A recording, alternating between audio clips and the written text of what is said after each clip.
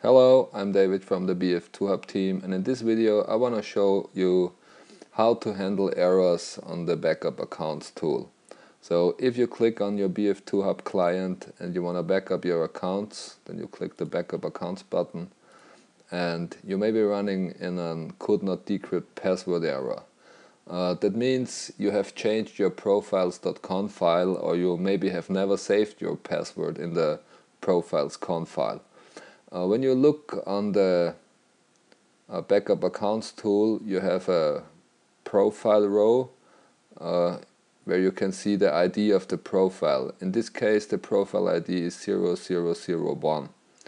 And then you have to open your Battlefield 2 profiles folder to replace the password with your original password from GameSpy.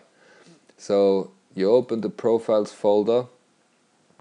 There is the path, it's C users, your username, documents, Battlefield 2 profiles. And then you go to the profile that is invalid. In our case it's 001 or 0001. You go there and then you open the profile.con file. And as you can see, there is something like local profile set password, and I have of course intentionally changed this here to damn my password is invalid. And here you need an encrypted password. The password from GameSpy is encrypted, so nobody can steal it, and therefore you have to encrypt your original password first, and you have to put your encrypted password here. So I want to show you how you can do this.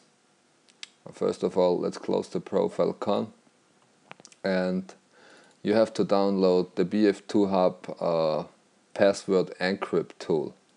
You just copy the link, then you open your browser and you put it here, you click save, and then you run the password encrypt tool.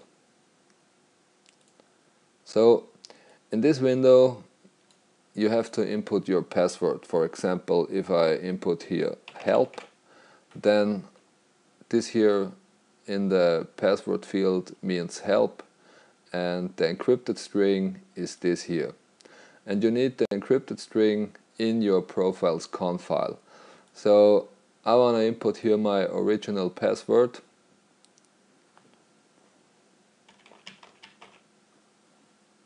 And then I have to copy this string. You just have to click copy encrypted password to clipboard, or you can copy this string and click the right mouse key and you click copy. But copy encrypted password to clipboard is probably more easy. Then you open your profiles.con file and you put in the string here. Then you save your profiles.con. You see it's a very long string. Then you save your profiles.con file. Then you can say close the password encrypt tool. Then you close the account backup tool and you restart the account backup tool. And as you can see, now the tool can decrypt your password, and you just have to click the save select CD keys and accounts to the BF2Hub network, and everything is fine.